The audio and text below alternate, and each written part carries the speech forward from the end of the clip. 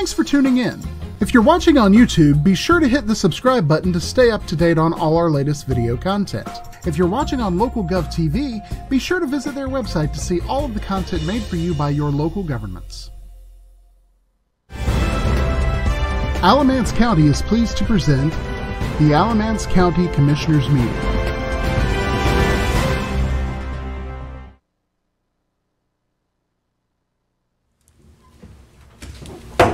Call the meeting to order. Mr. Carter. Yes. Join me in a word of prayer, please. Father God, as we join together here this morning, dear Lord, to do the business of the citizens of Alamance County, we implore you for your guidance, and we implore you for your grace and your mercy, and our leadership, for our leadership in our county, our municipalities, our state, and our nation, dear Lord, and our world. We all know it's going sideways, dear Father, and it needs badly to be fixed. And Father God, we just ask you to be with us today as we go through the deliberations that are before us. We ask you to guide our thoughts, our deeds, our words, and our actions so they'll be acceptable in your sight. And we ask all of this, dear Lord, in the powerful and holy name of your Son and our Savior, Jesus Christ. Amen. Amen. I pledge allegiance to the flag of the United States of America and to the republic for which it stands, one nation, under God, indivisible, with liberty and justice for all. Thank you.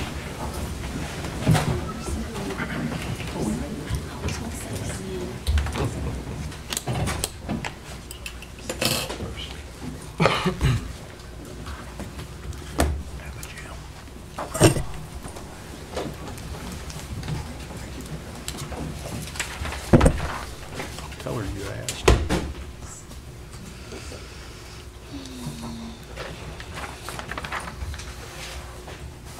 Okay, Mr. McKenzie, Yes. come forward, please. You're supposed to approve the agenda. You're supposed to approve. Chairman, I think you're supposed to approve the agenda next. I'm sorry. Approve the agenda. Oh, thank you. That's why we have excellent legal counsel. Thank you. Can we sit back down? No, it's stay right there. Okay, take a second. We have an agenda. Do we have a motion? Motion to approve. Second. All right, motion second. All in favor, signify by saying aye. Aye. Motion carries. Thank you. Now it's you. Thank you, sir. Okay. I would like to talk about the Please safety. state your name. My name is Butch McKenzie, And address. 2750 White Swan Drive, Burlington, North Carolina. Thanks, sir. And you have 3 minutes. Okay. Now, my wife's here and she signed up. I was going to get her 3 minutes also, correct? You can have 3 people and talk about the same subject. And each one gets 3 minutes. That's what I read on the website. 3 minutes per person. Per And person if is you have fine. 3, you brought 1 speaker. That's what it says on your website. 1 person to speak for the 3. I'm not aware of that. That's what it can't says on answer your that. website. I don't think that's the policy. I think the policy is 3 minutes per person. It says if you have up to 3 people talking about the same subject, that it's Well, best to have you're one person. using your time to argue a Okay. procedural point. I'm sorry. The Chapter 14 Criminal Law, Article 53C, Sporting Range Protection Act of 97 says that you cannot prosecute a gun range for noise pollution if the gun range was in existence for 3 years prior to the effective date of this article, which is 97. All right. This particular gun range, the property was owned by a church from March the 15th of 97 to July 24th of 2013. It was owned by a family trust from July 25th of 2013 to September 22nd, 2021. This gun range, this is according to the tax records, became the owner of this property September the 23rd of 2021. This gun range is not protected by any civil liability or criminal prosecution according to state law. So they can be prosecuted for what they're doing. The Firearms Industry Trade Association, it says If your shooting range has off-range exposures greater than 85 decibels, structural deficiencies exist that require corrective action. Seek help immediately.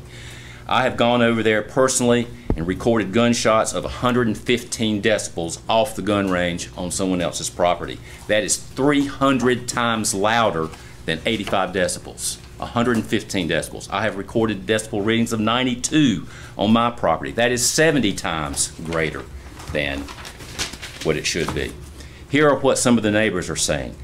Sick of the noise, tired of ducking outside my home. Very upset with my dog as a nervous wreck. Sick of the noise, tired of the noise. It's been obnoxious this week. I'm scared to mow my backyard. Hate it. I hear them, my mom is 2 miles away. They have no respect for church hours, trying to do my taxes, and I can't think. They also blow up tannerite, which shakes our homes. The CDC, they say that lead contamination from gun ranges can go into our water supply. They have here, let's see.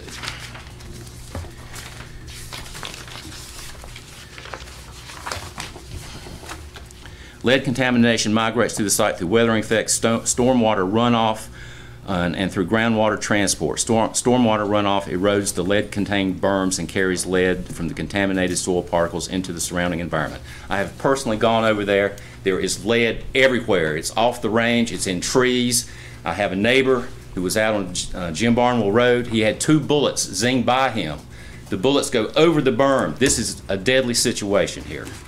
They have had a design of the gun ranges. Let's see here. Thought I'd have more minutes than this. It says here, the U.S. Department of Energy Office of Health, Safety, and Security. Live fire ranges should be designed to prevent injury to personnel and to prevent property damage outside the range from misdirected or accidental firing. They are shooting bullets onto other people's land. Okay. That is not right. Thank you, sir. We appreciate your comments. I wish I had my other 3 minutes.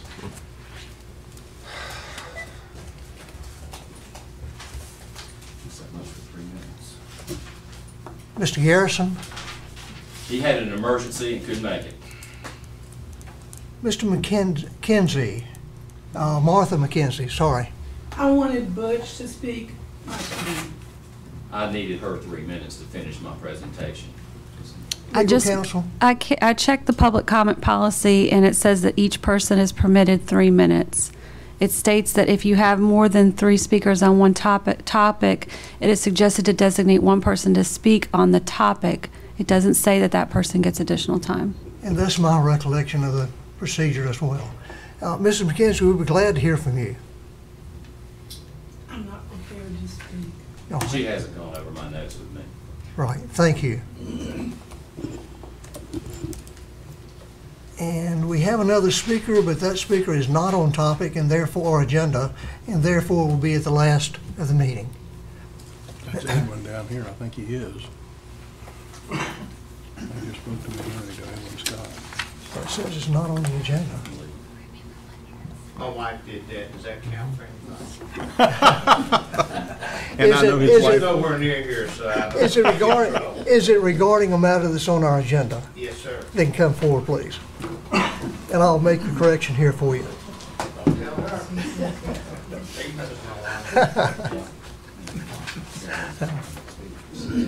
Sir, I can get in trouble without your help. I'm not going to volunteer anybody's life.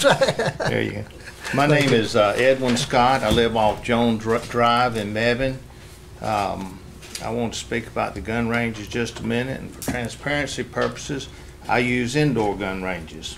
And I have firearms and stuff that this gentleman's approved, he just doesn't know it, and I carry permits and so forth. I'm not opposed to gun ranges. What I'm opposed to is the noise. I live 1 mile from the Durham gun range. My house has 2x6 walls in it, insulated with foam. And I would invite any of you at any time on Saturdays and Sundays to come down. They're open from 8 to sundown on Saturdays, and they're open from 10 to sundown on Sundays. You'd like a little peace and quiet once in a while. And there's got to be a compromise somewhere. Now, what I'm going to do before I haven't done all the research, but what I have done is we're hiring a forensic sound folks, that they will come in and space, where we live, put up the devices to record decibels. When they reach a certain point, they start recording, and then I'll come back to you. But it is one of the most annoying things. And I know that they talk about, it sounds like dynamite, and I can't discuss the one that this all brought about because I know nothing about it. But I would invite you out, and you would be very surprised, probably shocked at what you hear. Sometimes it sounds like just a big group of them are lining up, see who can shoot the fastest or whatever. And now that really gets loud. Just once in a while, or just, it's not a problem. And with all the homes that are coming in around us now, I think every personal homeowner's got a gun range in their backyard. And we actually have a police officer that was doing that from Hart River. And I had to go remind him that I own all the land behind him, and he's shooting across where a high school, the property has 5 miles of trails, and they run cross country there. Went and told him, said it could be considered an accident now, but it won't be now that I've informed you that there's children back there. And as I said, I am not opposed to gun range. I'm opposed to the dadgum noise, and it's unbelievable, and it's getting worse. Thank you. Thank you. Edwin.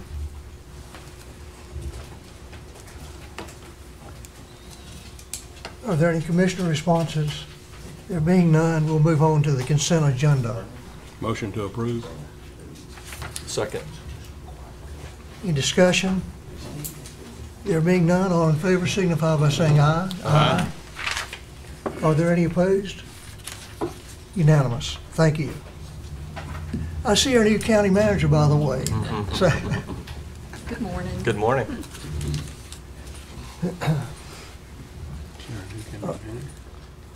interim manager. Oh. Sorry. Okay, we're going to item number 7.1. That's a proclamation, and I see our health director approaching.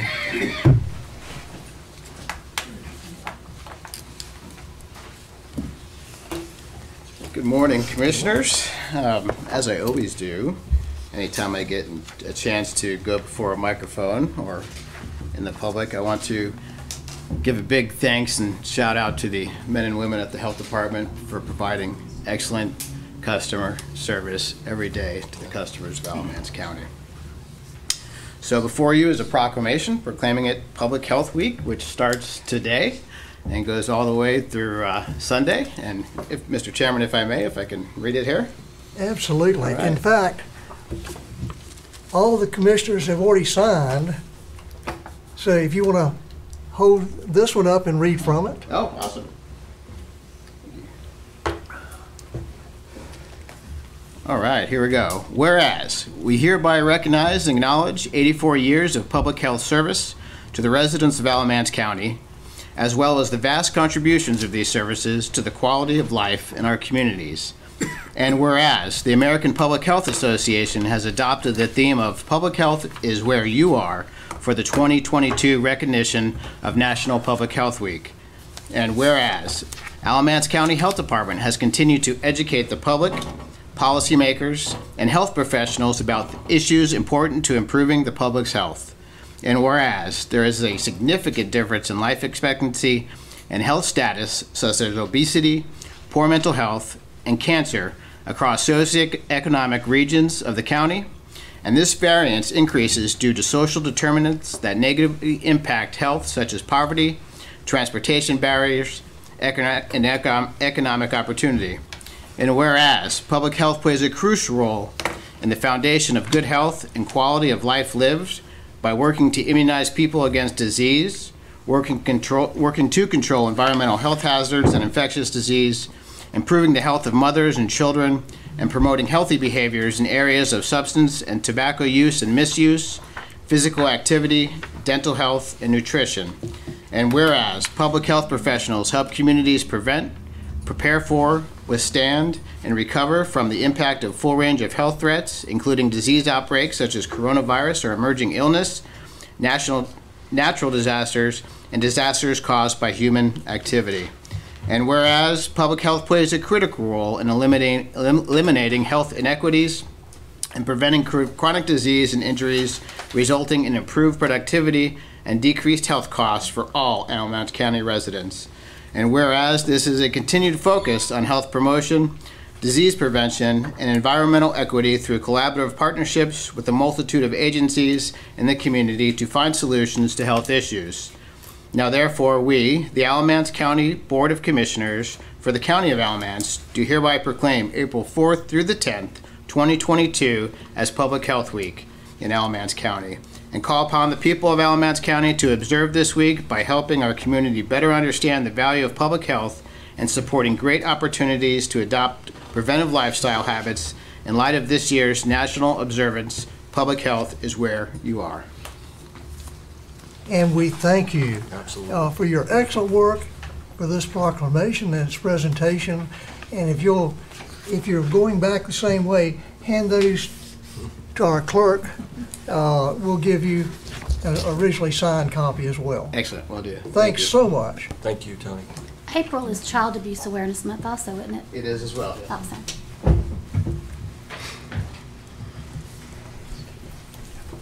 Mr. Morcom? Good morning, sir. Good morning, sir.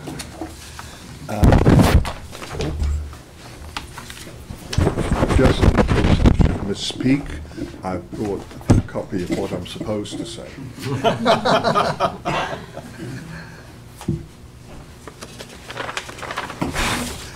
My name is Peter Morcom. I'm here to represent Financial Reform for Excellence in Education, otherwise known as FREE.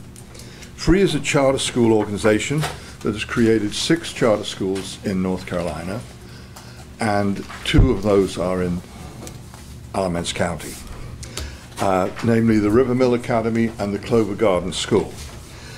I just want to make 4 points. There's a huge demand for school choice. That would be the first point. FREE has a proven track record for creating charter schools. Charter schools save money. We're very efficient. And finally, charter schools strengthen public K through 12 education generally. So the real problem is, why do we need another charter school here? First, there are 4 charter schools here already, serving roughly 10% of the Alamance population. 2 of them, the River Mill Academy and the Clover Garden schools, are free schools, as I said before. The River Mill Academy has 915 students with only 12 vacancies in grades K through 1 through 12 for the coming school year. Clover Garden School has about 650 students, about to expand to 955. And they don't think that's going to make much of a dent in their waiting list, strangely. 300 more places, and they don't expect the waiting list to diminish. I don't know how that works. Second, FREE has an excellent education record in terms of conventional measures such as graduation rates, SAT scores, parent satisfaction, that kind of thing. Third, FREE schools operate under a highly efficient business model that generates substantial cash reserves, which we then use to convince banks to lend us money, lots of money. And Alamance County, perhaps because of the taxation situation here, is a magnet for business. So you're growing, and you're going to need more schools. Our business model impresses banks, which is why we seldom get turned down when applying for loans. Fourth, public charter schools complement rather than weaken other public schools. Charter and traditional public schools must all conform to the same guidelines, and both are subject to government oversight. Charter schools are overseen by the DPI in Raleigh. We would do better with oversight from local government. And since you will care about us more than the people we never see, and if we were part of the ABSS, parents would have more choices, and school board meetings would be less acrimonious. I don't think school board meetings should be like the Oscars. No one knows the best way to educate a child, but charter schools can help by creating more diverse teaching environment where schools with different approaches can help each other, can learn from one another. Finally, I realize I've been going about this entirely the wrong way. I keep coming here asking you for money and letters of approval and such like. I think it's time I brought something to you. And I'm taking my inspiration from Craig Turner, who found an amusing way to honor the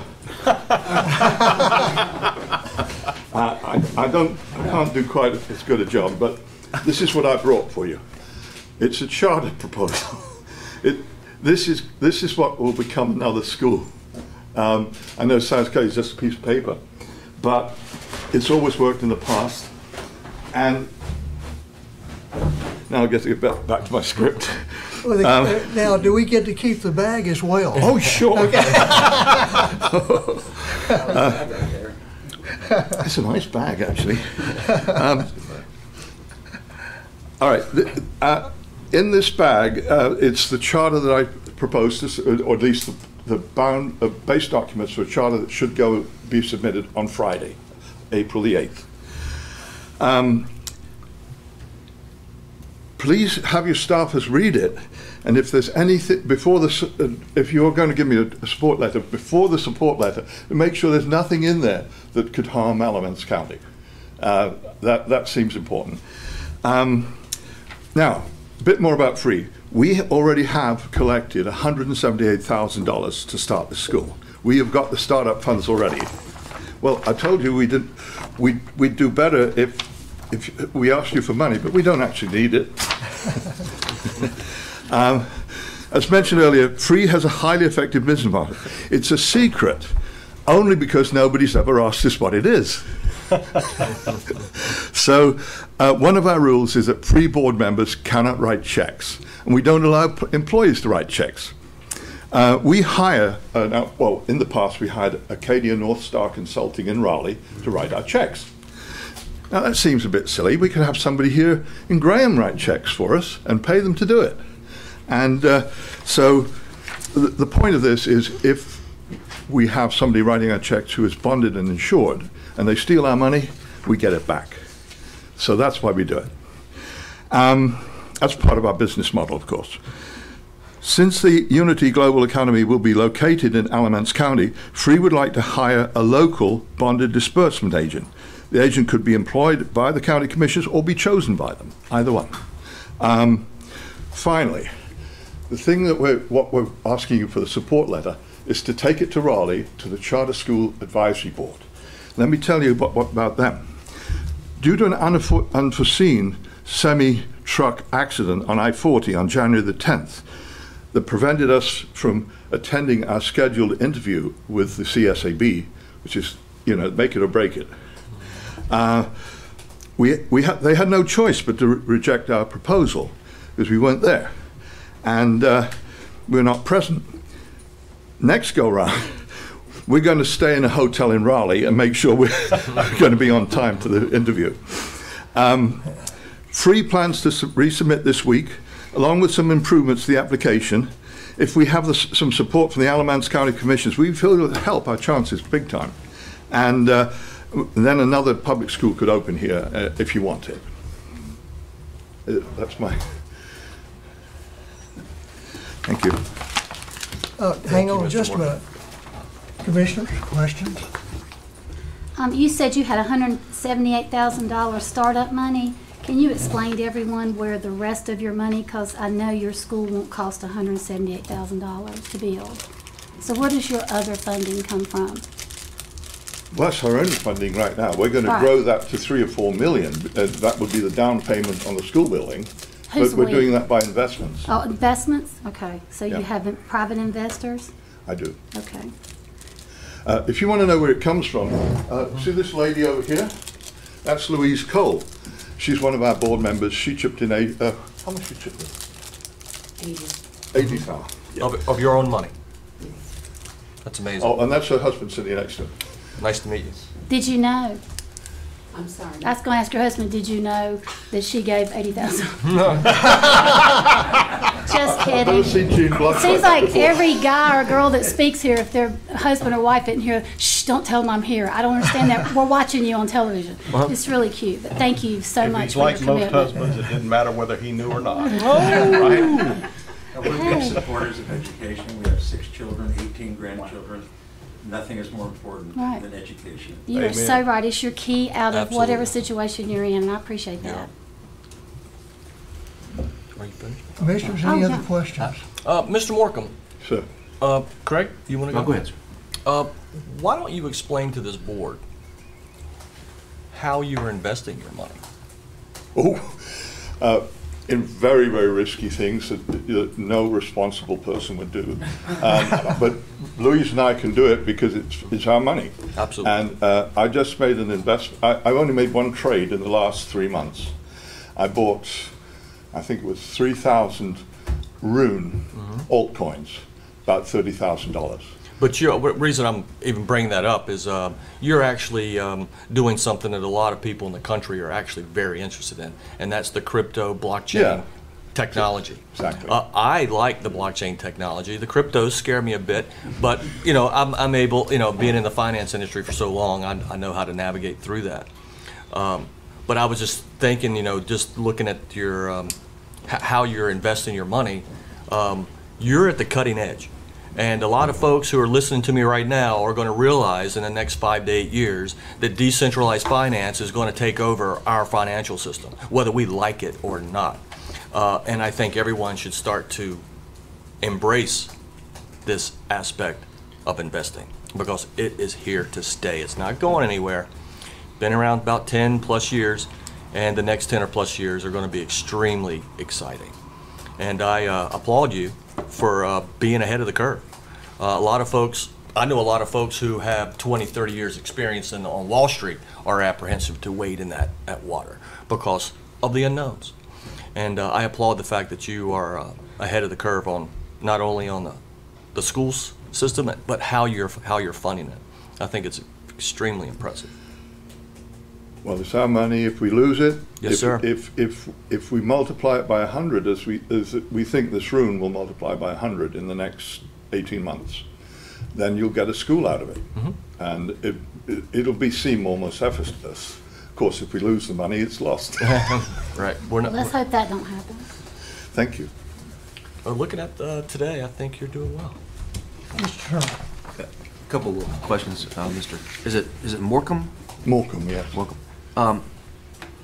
I've no doubt charter schools look well to the balance sheet. They're great ideas. I just want to follow up on some of the comments you've made today just to understand it better. So what is the Unity Global Academy and how is it different from other charter schools in the county and public schools? It'll essentially be identical in management structure to the River Mill Academy and the Clover Garden School. They're still operating on the model I gave them. I have no participation whatsoever. They do what they want. Free spins off the school once it's viable. We won't manage this school for more than 18 months. But is the curriculum any different than Yes. existing? So how is, like, so if I'm a parent and I'm thinking, should I apply for a lottery for a student, for my kid to get in? What is different about this school and why would I apply?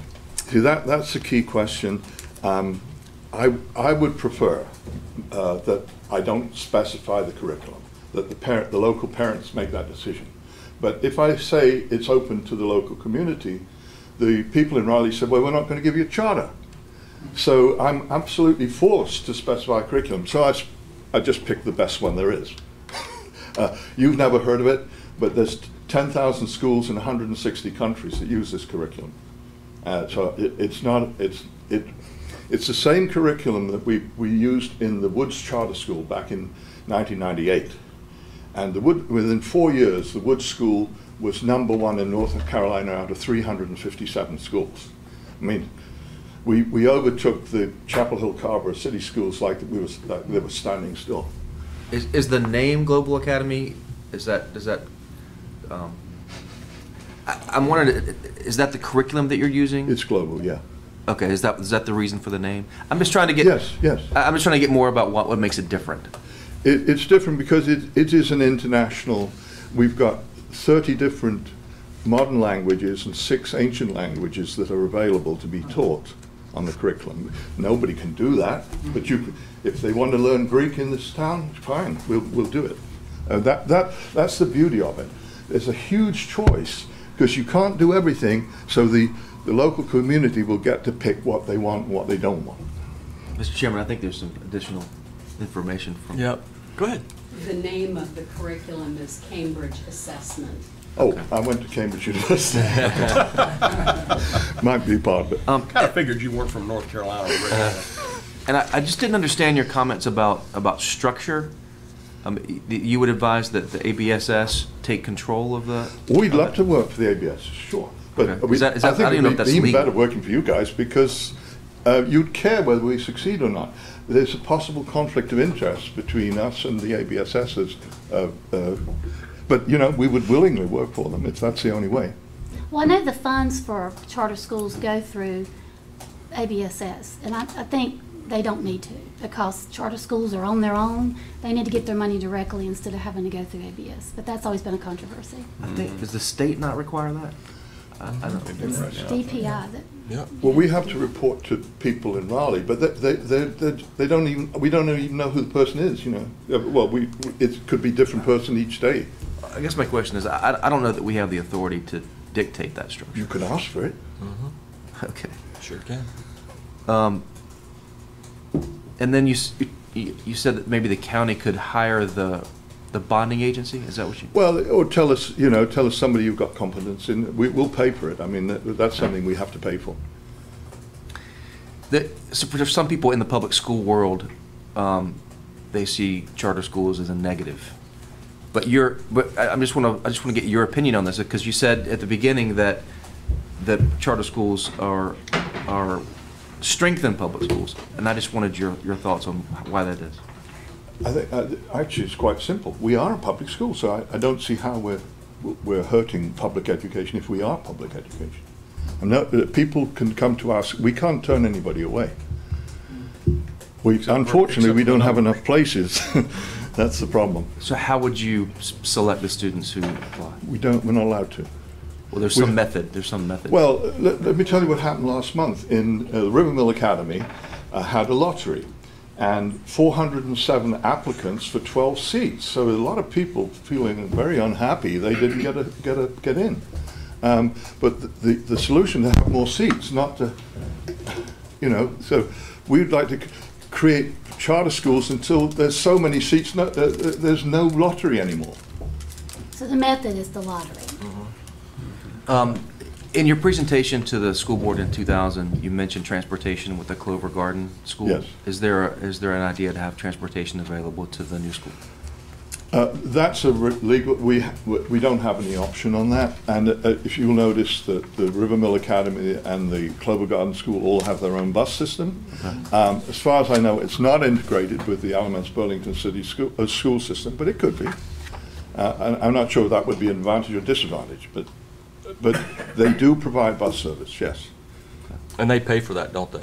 Absolutely, yes. And they don't have any options. So. Do you see at every single turn, this gentleman takes out the taxpayer? At every single turn, he takes out what the taxpayer is responsible for. And that's why I think it's important to look what he's got to offer and see if there's some way that we can help. You receive the same per student amounts of money from the state, do you not? We do get money from you, and it's beautiful because it's equal. It's utterly fair. Exactly the same as an being fair. ABSS student, yeah. Correct? We don't get more, we don't get less. Correct. Thank you. I'm sorry. That's okay. I was just going to say I'd like to make a motion that we approve his request for a letter. And that's Second. I totally agree. I called this gentleman over the weekend and asked him a number of questions. He had an answer for every single question I had. He appears to really know his business. The two schools that he's already, Clover Garden and River Mill, are excellent schools and have a really good reputation. I'm going to vote for this as well.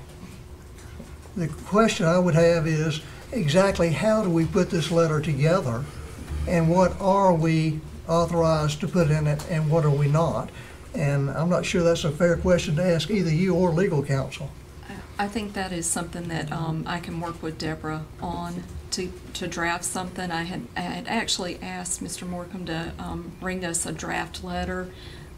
We've got a draft letter from Mayor Talley, but I think our letter would probably look a little bit different, so I can work with legal on that. And Mayor Talley's letter was in favor of this as well. It was. Mm-hmm. Just one question. We don't have a budget item that we fix charter schools' roofs or HVACs or anything like that. That's strictly public school. Okay, I just want to make sure that that's part of our budget. That's all. Ms. Lux, has staff seen the this application to the state that Mr. Morcom spoke of earlier today? Yeah, we've gone on the DPI website to look at their charter application. Mm-hmm.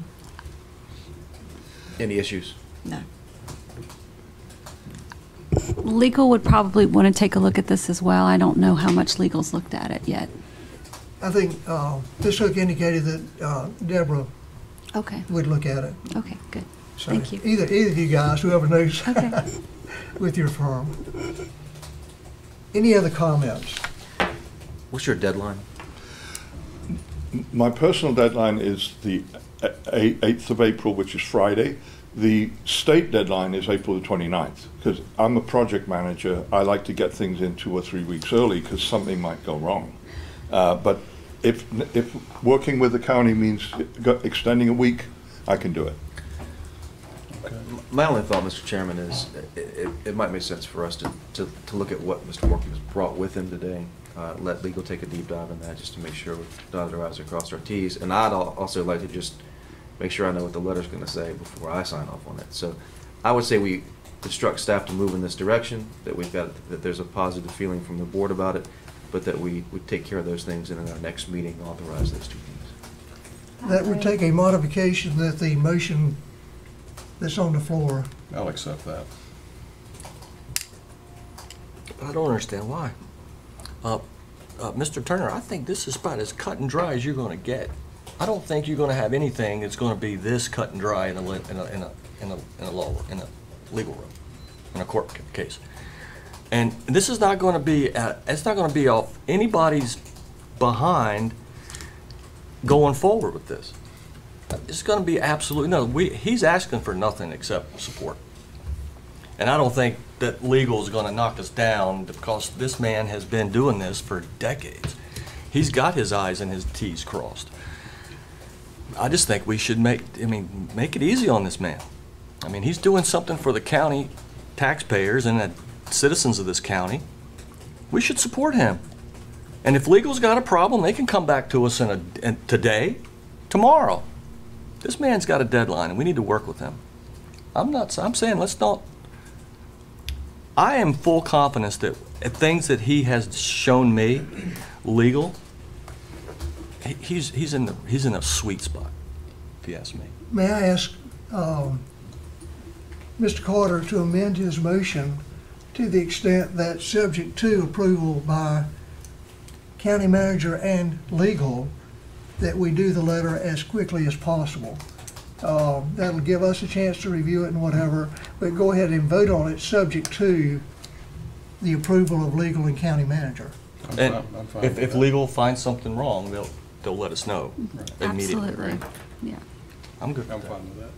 So you're willing to make that? I'm willing to make that amendment, yes. And are you willing to accept that amendment? Yes, sir. Yes, sir.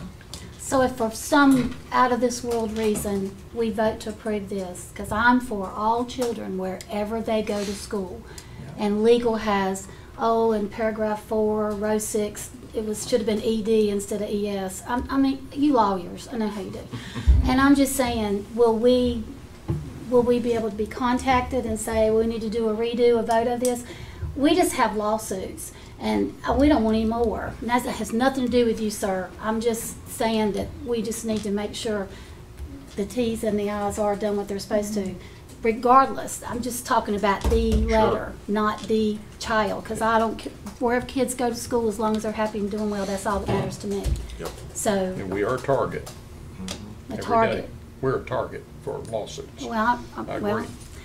we just don't need to earn them. No. Well, I can understand. That's I can all I'm saying. I can understand everyone's situation here, but, you know, I actually have done the deep dive on what you've done over the past 20 years, and have you ever been sued? We've been sued, yes, sure we have. But then we have to pay for that. Sure, Yeah. absolutely. Well, I actually worked to help with some financing on, I think it was River Mill way back in the day. It's true. I know it happens. But I know that your situation, the way you have your documents in order, I would be completely confident with legal and Commissioner Turner taking a look at them, since he's a lawyer. I would be completely confident. I'm not sure what the motion is. Madam Clerk, could you repeat the motion? Okay, so what I understood, that it was amended to move forward with the approval of a letter of support, as long as there was no issues with legal or the county manager. Right. It's fine with me. I don't know what letter of support means. I mean, I'm not going to vote for this. But that's fine. If y'all want to go forward, it's fine. What I would do is wait, make sure we've got the letter that we can agree on, and that legal's approved, and vote on it at the next meeting, which I think would be fine. That's where I am. Your deadline's the 28th. Yes, but it would be very dangerous to let it go beyond Friday, because if we can't have your letter by Friday, when's the next meeting? 2 weeks? 18th. Oh, it's getting Question. awfully close. Can you do the 48-hour thing?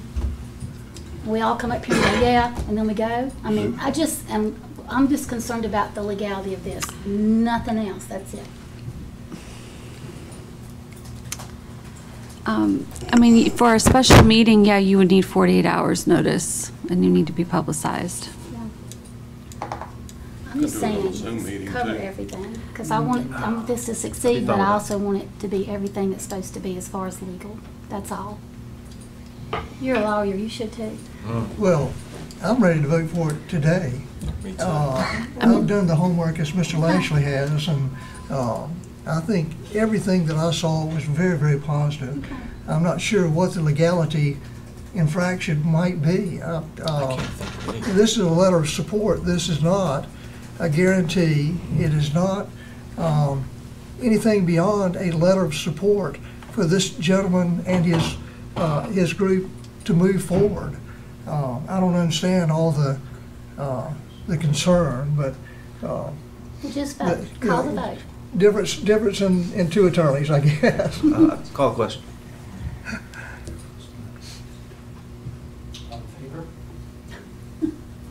We have a motion and a second.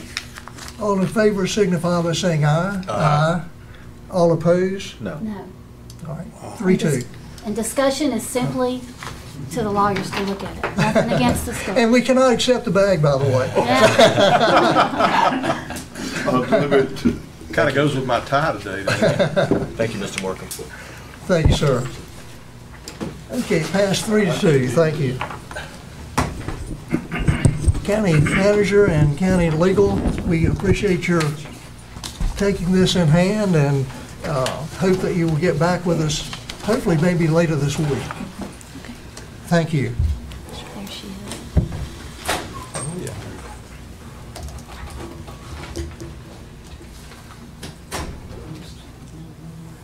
Okay, Ms. Morse, She's joining us through Zoom. all right. Good morning. Good morning. Can you hear me okay? We can. Great. My name is Connie Morrison. I'm the Executive Director at Friendship Adult Day Services in Burlington, North Carolina.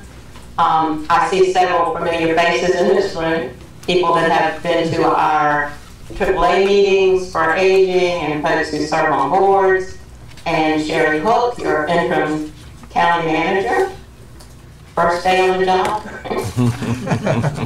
Yeah. I'm here to talk about, I'm going to give you just a quick overview of what Friendship does and has been doing in Alamance County for the last 41 years, and then let you know the issue that we've come up with that's an emergency issue. We are a social model adult day program. We're certified by the state of North Carolina to operate, and we've been a nonprofit 501(c) since 1981 here in Alamance County. Our services include a variety of day programming designed to meet the needs of participants for the purposes of supporting their independence and allowing adults to remain living at home for as long as possible, where research has shown they thrive better. We serve all age adults. A lot of folks think we only work with elderly folks, but we don't. It's all age participants there. We have people with mild to moderate forms of autism, Down syndrome, developmental disabilities. We have people that have had a mild to moderate stroke and can no longer drive, so they're isolated in their homes. We have folks with all forms of dementia, the early to moderate stages, including Alzheimer's. And we have folks that have had things like multiple sclerosis, where their mind is perfectly fine, but their body just doesn't want to do it for them anymore. We provide social, recreational activities, a friendly, safe environment, nutritionally sound lunches and snacks. We help folks stay hydrated, which is a major cause of illness in the elderly. They forget to take a drink of water. We do daily exercise programs. We have supervised medication administration, anything that's oral. Say you have a pill you need to take at lunch, you make sure you get that. We encourage social, physical, and emotional well-being and try to provide an interactive, family-type environment for our folks. That's what we do for the people who show up. Those are the participants. The other half of what we do is for their caregivers.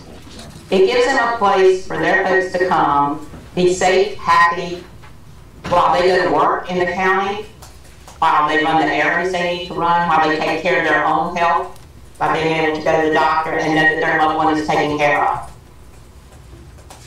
About 4 years ago, we had a local gentleman who had had his sister with us offer us his home first, and then realized that his home, even renovated, would not give us the space we needed to grow. We then were given money from his sister's trust when she passed away. They had built us a brand new building. We talked him into coming to you guys and giving it to the county, because as a small nonprofit, we were concerned about maintenance costs and upkeep on a building of that size. In giving it to the county, we also included other entities in it. We also have what's known now as Open Door Clinic, is next door to us. And the Department of Social Services has a large building for child visitation, which is more conducive to children having a good visitation rather than sitting in someone's office while a DSS worker sits in the corner and writes their notes. They're also going to be doing some training on how to use EBT, what we used to call food stamps and things like that, to make sure that their children are getting the nutrition that they need. All that was great. Everything was going fine, and then the pandemic hit. We were able to weather the first couple of years of the pandemic. We closed in March of 2020 because all of our participants, or the people they lived with, were considered high risk. It was considered the norm that if it was over 5% positivity rate in the county, that was not safe for folks. So we closed down in March. I furloughed all of my staff. They went on unemployment. I stayed and got a PPP loan to cover my salary until July, when the waivers kicked in from the state. We are supported mainly through reimbursement, through folks that are placed with us by DSS, or seniors 60 and over who are with us through the funds that we receive through the Older Americans Act. and through Piedmont Pratt Regional Council of Governments. We were able to maintain that because we contacted our folks every single day. We helped them with resources. I joke and tell people that I did everything from telling them when to show up at Walmart to be able to buy toilet paper to legal advice. So we were with them through the pandemic. We provided their birthday cards like we normally have done. We provided Christmas for them, Easter, holidays. We kept in touch with all of our folks and their caregivers. At the end of May, the numbers had gone down significantly and we were able to reopen in June. We were open June, July, and part of August before the second wave of the pandemic hit with the Omicron virus, the Delta virus. The numbers soared again and we had to shut down. In the meantime, our building was being built and we were originally told that we could expect occupancy around late September, early October. Well, the pandemic hit everything, not just us. So that building completion got pushed up month after month after month. When I closed down, we had 2 people that had gone to other positions or jobs right before we closed. So we were only a staff of 4. And we had 40 years of things to go through and pack up and get ready for that move. So that's what we've been doing. The building kept getting moved out. Christmas came and went. We finally got to move into the new building the end of January of this year. We were still closed because the numbers were still so high in the county and in the state. The numbers started coming down in February.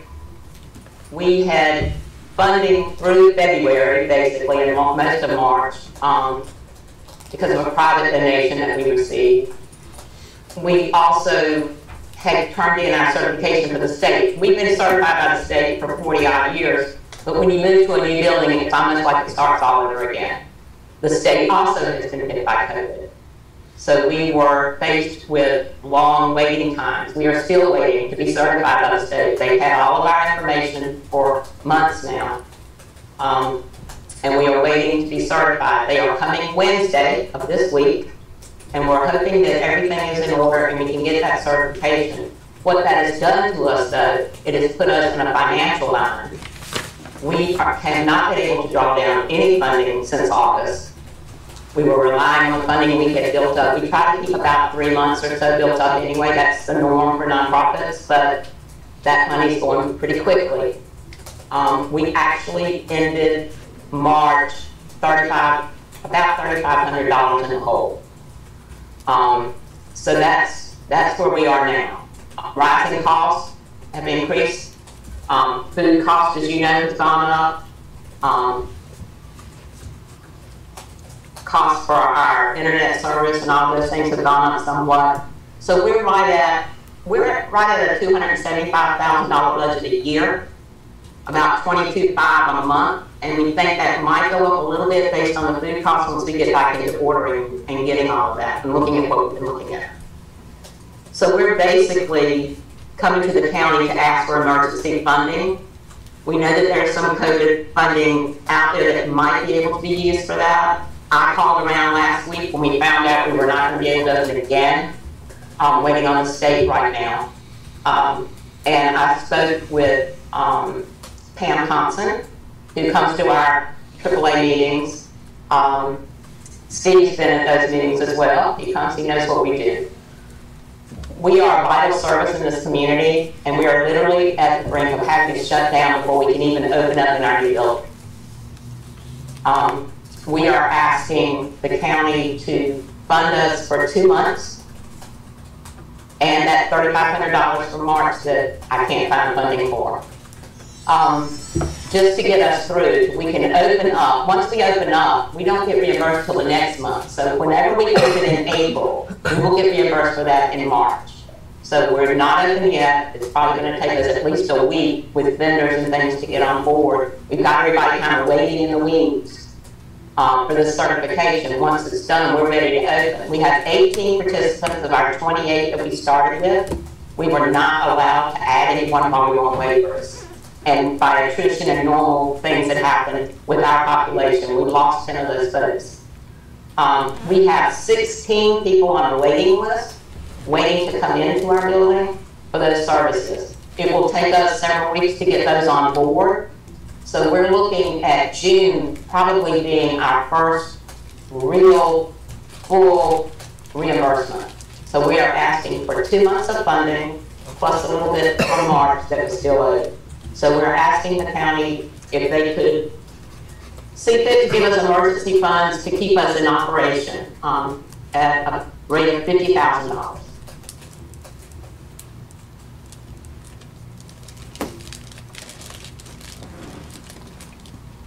When I was in Alamance County Service League, we would volunteer to go over there to interact with folks that were staying there.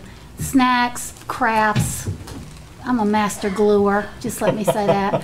And it's an absolutely amazing program because these folks get socialized, plus their caregiver gets to take a breath. Well, we've seen in COVID when different types of all kinds of populations were isolated in the home, how unhealthy it is. And we've got a mental health cluster going through our country, I'm sure the world as well. So I can't say enough nice things about this. Mr. Petrie started all this for this very foundation, and that has led to Diversion Center and all kind of other things. He had just the kindest heart of ever to give of himself. And I just think we need to do what we can, because I'm seeing ARP funds go out to all kind of different things that are hard, physical stuff, sewer, water, all this kind of stuff, internet, broadband, all that. And I think that's great as well. But I think we need to do everything we can to support this agency. They've been around for a long time, and it's a crying shame when you get a building built that you can't even go in it yet because of whatever reason. And I'm sure her numbers are going to grow because she's going to have more room. And that's going to be more available services for families in this county that have struggles within their own family. And I think we need to do everything we can as commissioners that work for the public and serve our citizens to take care of this population. Let me ask one question. My understanding is that ARP money would not apply in this case. Is that fact or fiction? So in order to use ARP money, we would have to enter into a contract with the agency to provide services on behalf of the county. Since they are not operating right now, we could not enter into that contract, so they would not be eligible for ARP funding right now. So if they were able to find funding for a few months until they opened, at that point we could enter into a contract, but we can't do that right now. I've done some more asking around, and it's my understanding that that's not just for ARP, that's also for county funding as well. So they would have to be providing services on behalf of the county. You're saying we're prohibited from making this unless we can enter into a contract that they are providing services for our citizens on behalf of the county, yes. Which they would not be able to do right now. As soon as they open, that would be a different story. Sherry, can I speak for a second? I'm not sure how the county looks at that we are not providing services. We are still providing those daily calls to all of our folks. We are still providing resources for them. We are still finding things that they need. We've never stopped that, even though we weren't paid to do it. We weren't on the waiver system. Since July of the last year, we have never stopped that.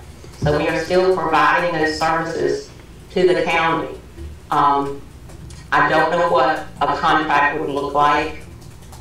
We have a contract with the county for the building already. The county provides that building to us for $1 a year, which they have done. We have never taken any funding per se from the county specifically, other than that in-kind donation of the building space.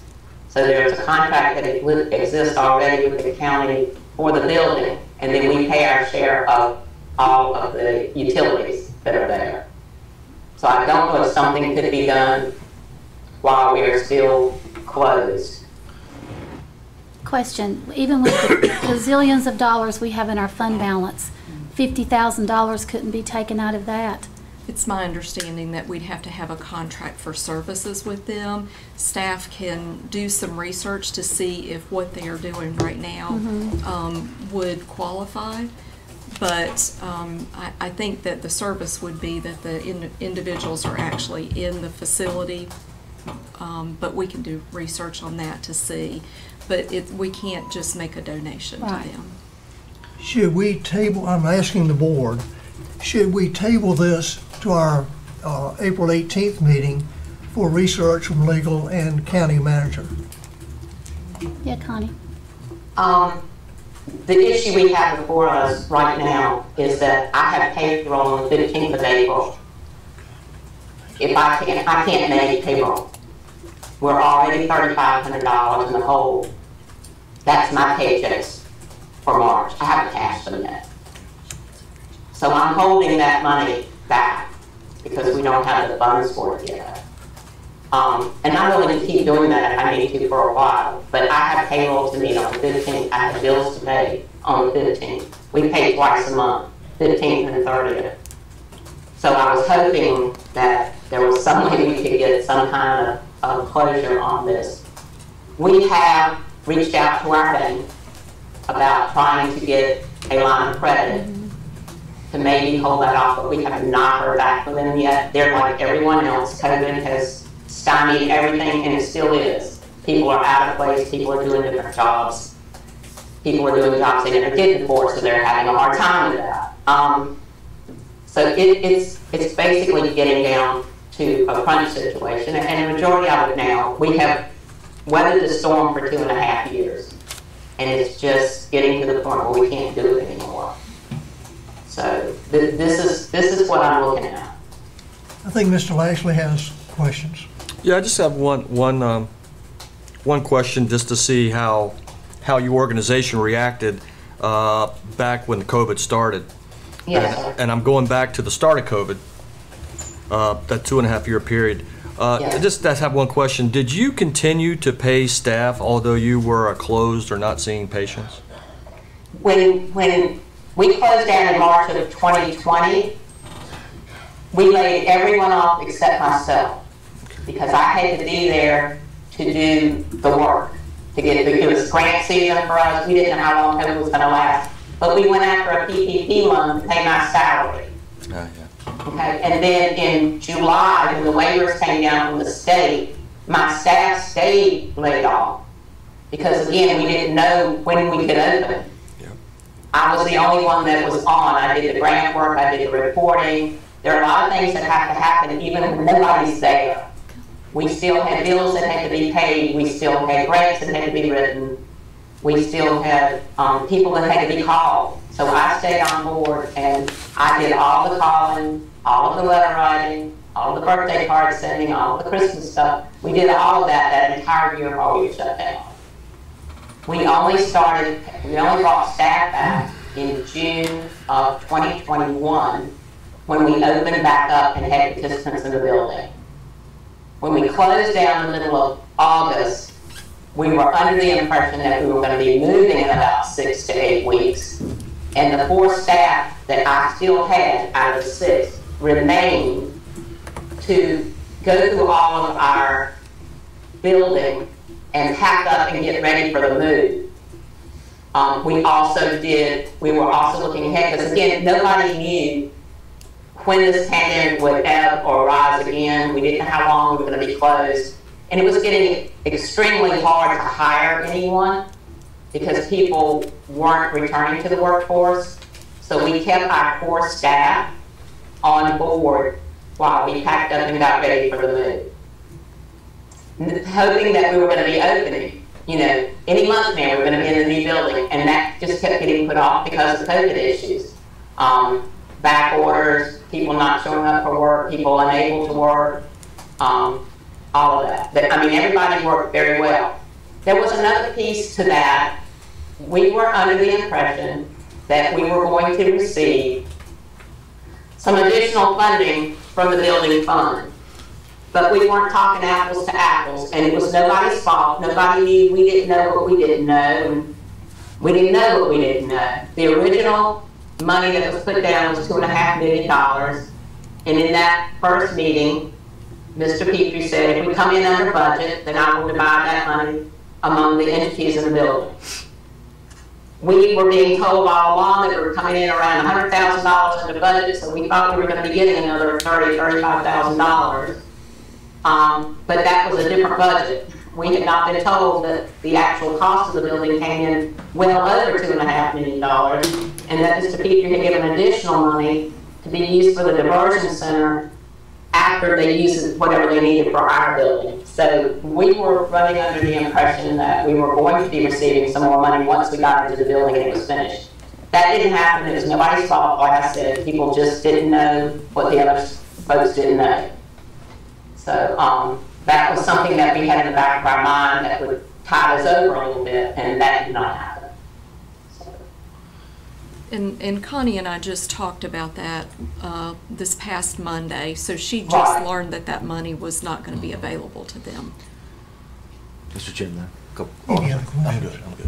Yes, sir. Ms. Hook, we've talked about Friendship Adult Day Services being an agency. Is it an agency or is it a standalone nonprofit? It's a standalone nonprofit. Okay, yes. So it's not connected with county government. It is not. No. It is housed in one of our buildings, rents space from us, but it is not connected to county government. Okay, thank you. Question. I know it's the last budget season. We met with everybody, and we gave some funding to Crossroads and to Family Abuse Services. They're not county agencies, are they? They're providing services. Yeah, right, but they're not county agencies. We have Crossroads contracts with them to Okay. provide services on behalf of the county. Okay, okay. Question. Go ahead, sorry. Can we make a loan? Can the county make a loan to them as a? I'm going to defer to the finance team about that. Look at y'all. Every one of you I did mean, that. I'm happy, just speaking off the cuff without doing any research, I don't believe you can. I'd have to really look into that. I don't believe so in general. That's the only thing I could think of. Yeah, no, I would think in general you cannot make loans. I mean, I've had some experience with them too. They're a wonderful agency and are a wonderful service to the citizens of Alamance County. So. And we also, the other thing is that we employ people from the county. We allow caregivers to work in the county. We use local services for our catering. We don't go to Greensboro to get our catering. We do it right here. We also use an accounting firm that's right here in the county. So we support the county financially as well as allowing our caregivers to support the county. It's just that, 2.5 years for a small nonprofit is a long time to struggle with the financial stuff, and we did it as long as we could. And a lot of things came together, and most of it due to COVID and things that were going on, not being in person meetings, things like that. We felt like we did everything we could do, and we were good stewards of the monies that we had received. But it's just got to the point where we can't do it anymore. Ms. Morris, I think everybody on this board is very, very sympathetic to the cause, to the need. We all, I believe, know what a wonderful service you and your agency have done for Alamance County. The problem I have, again, it's those pesky lawyers again. Yeah, we just I don't see a way that we can legally do what you're requesting, which is why I don't want to turn you down. I'm suggesting that we table this until our next meeting, which is 2 weeks from today. We'll be closed by then, sir. Unless we can get that bank to give us a line of credit. I can't have people coming in working that aren't going to get paid, so I'm just between a rock and a hard place, I guess you'd call it. So the very agency, the reason the building was built for, might possibly close, and the very gentleman that donated all this, and some of that money got flipped over to the diversion center, which is fine. I'm just curious what he would have thought. So, I mean, it's something to really think about here when it comes down to a principle of something between what's right and what's wrong. And I know you get hands tied with all this legal stuff. I just, was about a legal contract, the letter of support, whatever that looks like, because we have to be. But this is, I'd have to say the word be embarrassing. if we let something like this happen to an agency like that. They're a proven record. They serve a population that not everybody does, and we have to find a way. If there What is a way. suggestion do you have? I don't know. to this board? I don't know. I just think that we just have to find a way. I mean, how embarrassing to get a building built for them and they won't even be able to open up in it because of COVID, the demon COVID, and there's money being handed out for all kind of things because of COVID. And I know this is one of those regulations, but I don't know if maybe someone could look at what a contract would look like. I mean, Sherry, I understand all the legality of everything, but what kind of contract do you have with the other ones that we couldn't do as well if we're serving participants in the community? Good point. I think the only bad thing. I don't know what their contracts look like. It's like but a July thing. Yeah, I think it's being caught between a rock and a hard place, because I think it's easy to enter into a contract when you have clients coming into the building and you are servicing them in the building. It's very clear that you are providing a service, and the county can enter into a contract for them to provide that service. The gray area is that they are not having clients inside the building. And so I don't know if the level of service that they're providing right now would really qualify to say that they are providing a service on behalf of the county. That would have to be something that we would look at, legal could help us look at. It is just very gray. Those other agencies were running at the time, their services never stopped, and it was very easy to enter into that contract. And the contract would basically be that they're providing the services that they normally provide when they aren't open. Well, if the state comes in on Wednesday and gives me my certification, I can be up and running Monday morning, which is the 11th. When I left the house this morning, BBN had started their fundraising cycle, and they do that every year. I don't know anything about GoFundMe, but is that something you might have been able to look at? I don't know anything about it. We have something called Giving Tuesday, and we're part of that every year. Because the people who normally give to those types of things are financially strapped right down to themselves. That was not much of a success for any of us that did that. I think we ended up with $150 donation. GoFundMe pages have issues. As a nonprofit, there's some things we can and cannot do, and money we can take from different places and can't from others, and all that kind of stuff. So, fundraisers are something that we've done in the past when we have needed additional funds. You know, like in a home, if your refrigerator breaks, that's something you weren't thinking about, but you got to have the money sitting there for it. We've done fundraisers in the past with the local community, but they've been small in nature. I mean, $5,000 here, $6,000 there, something like that. Because we are funded by reimbursements through federal and state funds, for the majority, we do have a couple of private pay people from time to time that don't meet the criteria for any of that and can pay their own way.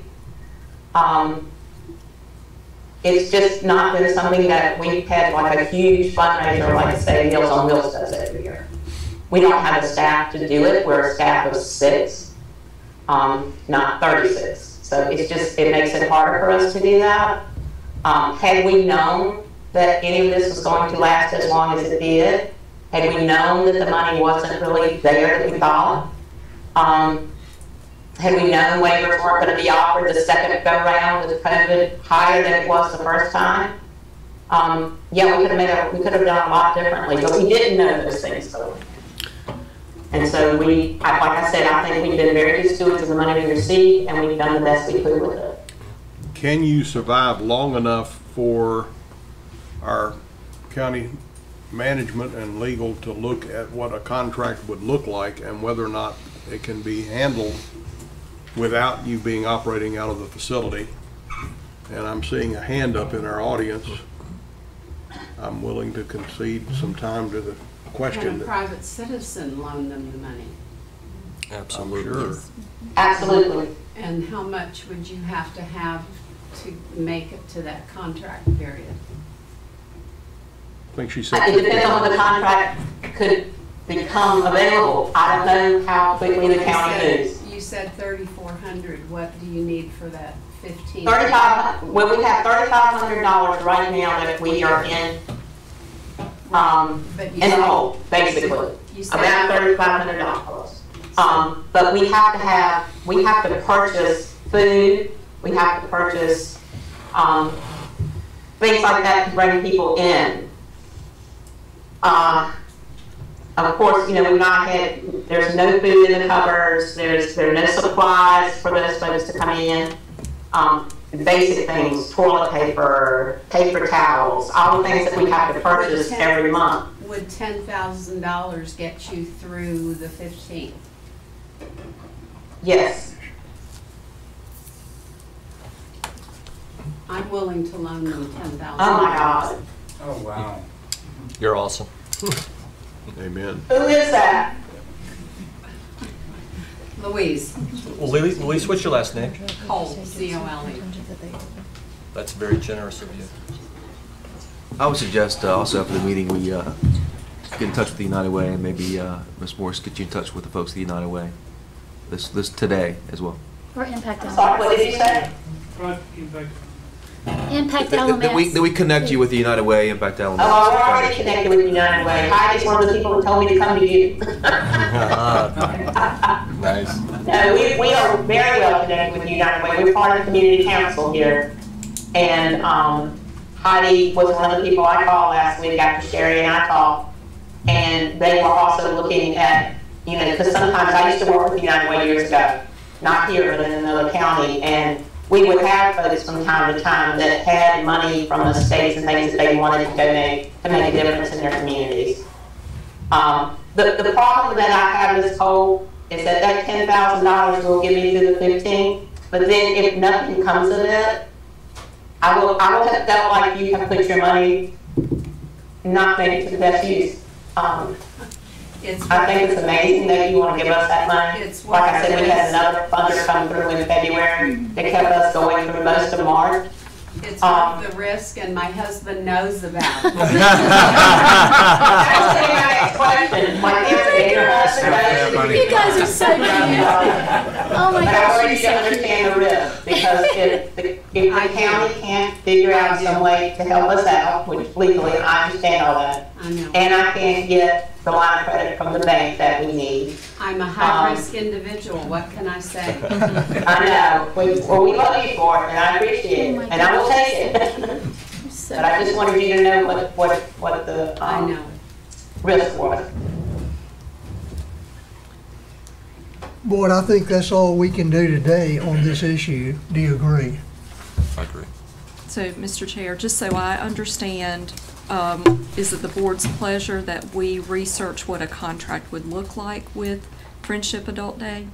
I think that would be excellent. in Yes. warp speed. Yes, warp speed, I like that. Which one is Scotty? Oh, definitely. Right here, right Okay. here. Beam him up. Thank you so much.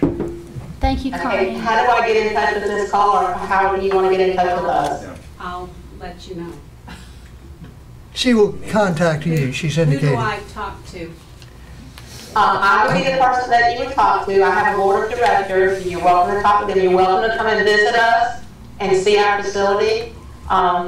Bring your mask. We'll temp you up and bring you in.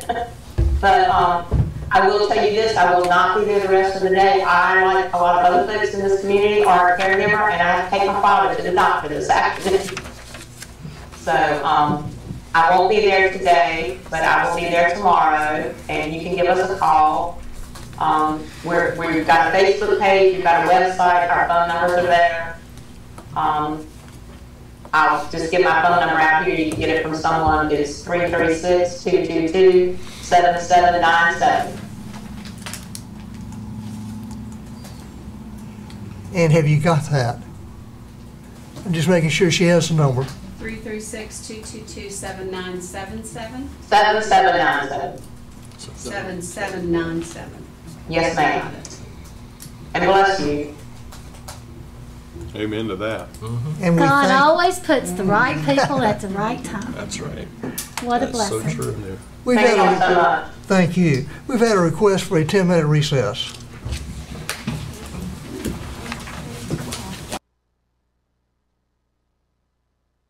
Okay, we're officially back in session now. Sheriff Johnson? Yes, sir. Good morning, Commissioner. Sherry said I had 3 minutes, so I got to talk real fast. I'm coming for you today to ask you, we are wanting to apply for 2 grants with the Sheriff's Office, and there's no matching funds, and they're guaranteed. The North Carolina Sheriff's Association worked with the legislature to make these monies available. First one is Internet's Crime Against Children. We have a special victims unit. We can buy equipment, training, and all that. It's a $150,000 grant, but it's $75,000 this year, $75,000 next year. Motion to approve. Second. All in favor? Wait. Who's that grant through? The North Carolina Sheriff's North Association. Carolina Sheriff's Okay. Association and General Assembly. Gotcha. All in favor, signify by saying aye. Aye. All right, Unanimous. Thank you. yes, sir. Thank y'all.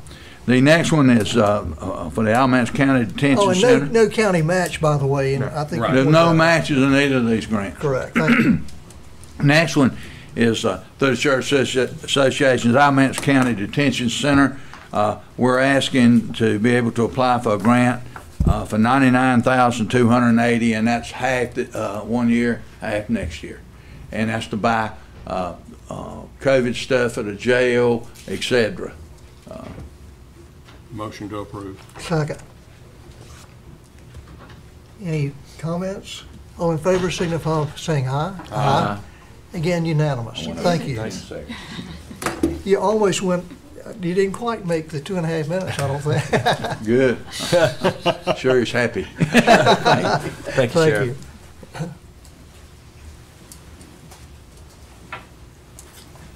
Okay, Yancey King. Mr. King, Morning, Commissioner. good morning. The first item I have is in a budget amendment. This is part of our emergency management performance grant. We had applied each year. We do that as a yearly funding that we get from the state. This year they actually had added some additional monies to that, and it was American Rescue Plan Act. They've added $15,319.39 to each one of the counties' grant proposal, but I do need approval before I can accept that.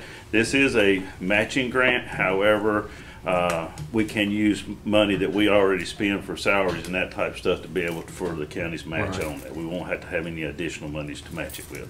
And understanding that all that's already covered totally. Right. Yes. All right, I'll make the motion. Second. What's that for? Like, It's for our emergency management Right. program is what it's for. It's to help us do preparedness work, do exercises, training and stuff Awesome. for staff in the county and all to be able to respond during emergencies. Okay, thanks. And the amount was $15,319? Yes, 39 cents. and 39 cents.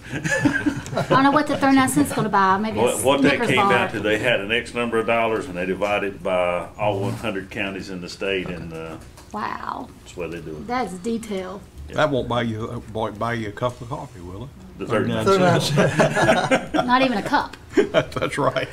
Well, it wouldn't qualify for coffee anyway. So, okay, we have a motion and a second. All in favor signify by saying aye. Aye. Again, unanimous. Thank you. Thank you. All right, your next one? Next one is here to request permission to apply for a North Carolina Emergency Management Capacities Building Competitive Grant. This is a competitive grant we are applying for. And what we have looked at was 2 projects. We could go up to $400,000. This is for medium to small counties to be able to get funding for projects. The 2 projects we have put together, the first one is for a generator to be installed on the Mebane Arts Center. Mebane Arts Center is one of our shelter locations, one of our larger locations. However, it does not have backup power. Currently, we only have 3 facilities that are on our shelter list that are the large capacity that have generator power. One of them is Fairchild, the other one is Graham Rec, and then we have a transfer switch installed on one of the Lamb's Chapel facilities that we can actually put a generator on those. We've worked out with the city of Mebane. They will actually, we'll enter to an MOU with them. If we get this grant, they will manage that generator, do the upkeep that on it once that is put in place. But it's $225,000 on that portion of it, and this is, like I said, this is a competitive grant, not guaranteeing we will get it, but that facility actually is listed as a CREST shelter for evacuations from the coast. So it is a good possibility that we'll get support from the other state representatives and all to put that in there. The second project is also for sheltering. It is $100,000 for a mobile shower bathroom trailer.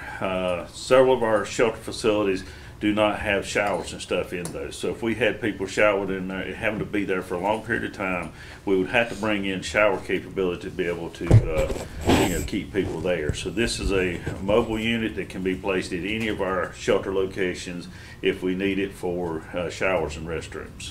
Would that also qualify for contaminated issues? We actually have other equipment to do the contamination stuff with. We've got temporary stuff we can set up for that. But this right here is just it's a handicap accessible trailer. It has 3 units in there. They're like family restrooms, bathrooms, where you have a shower, restroom, and all in each one of the compartments on there. One of them is a handicap accessible, has the ramp and everything, so you can get in and out of it without any problem. That was the $100,000, so it's a total of $325,000 that we're asking permission to apply for. And there's no county match on that? No county match on this one at all. Motion to approve. Second. Okay. Thank you. All in favor signify by saying aye. Aye. Thank you. Unanimous. Ms. Evans. Good morning, Commissioners. Good morning. Before you this morning is a budget amendment in the amount of $1,537.20. This is to close out a project that we had at Southern High School. Those funds will revert to the lottery fund and be available to be allocated for a future project. Motion to approve. Second. Any further discussion? So what was the project? It was for a bathroom partition, if I'm correct. It was due to that, and they were doing it at all the different high schools, going in and modifying those bathrooms. We have a motion and a second. All in favor signify by saying aye. Aye. Again, unanimous. Thank you.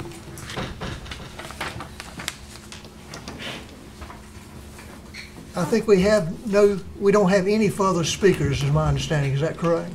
Is Gary Garrison here? No. All right, thank you. Okay, County Manager. I was going to have Bruce talk about Great Grant, or just give an update on the status of that. So on the 11th hour, the state extended the Great Grant another month. We also had some good news where one of the applicants reduced their county match ask for the same project. I think that somebody asked me, like, why would they do that? I think, again, it's a competitive grant process to the state, but that's a good news for Alamance County to reduce the cost that we would have to do for a match. We're waiting on the final MOU on one of the companies. We've already talked to Deborah. We had a number of meetings to get that final MOU and the letter of support, universal letter of support. So we're almost there. But that's just an update. I told you I would update you today on that. And so good news across the board. No one's backed out, and the price has gone down. So excellent. You said that. Yeah. Look at you. It is good news. Mr. Bryant. We'll take it. Anything else? No, sir. All right. County Commissioner's response or comments. Moving right along. County Attorney.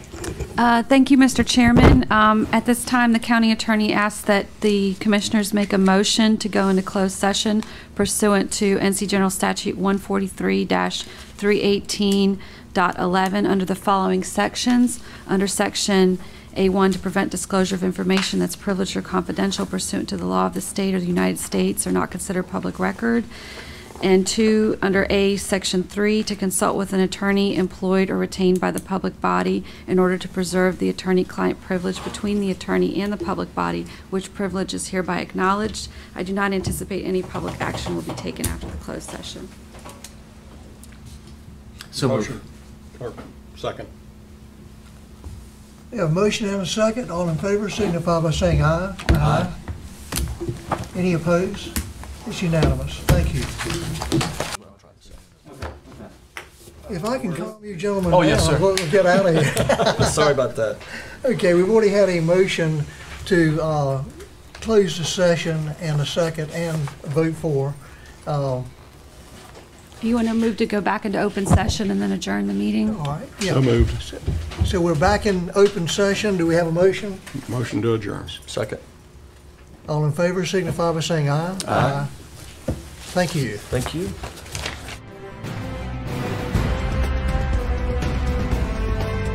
Thank you for watching the Alamance County Commissioners Meeting. Commissioner meetings typically occur on the first and third Monday of each month in the Commissioners' Chambers at the County Office Building at 124 West Elm Street in Graham. The first Monday meeting begins at 9:30 a.m. and the third Monday meeting begins at 6:30 p.m. Changes to the meeting schedule will be posted on the county website at www.alamance-nc.com. The video of this meeting will be broadcast on LocalGov TV. Please go to www.localgovtvnc.com for more information about their schedule and to see more videos produced by your local governments. You can also access this meeting through our YouTube channel at www.youtube.com/Alamance County NC or by clicking the YouTube link on the county website.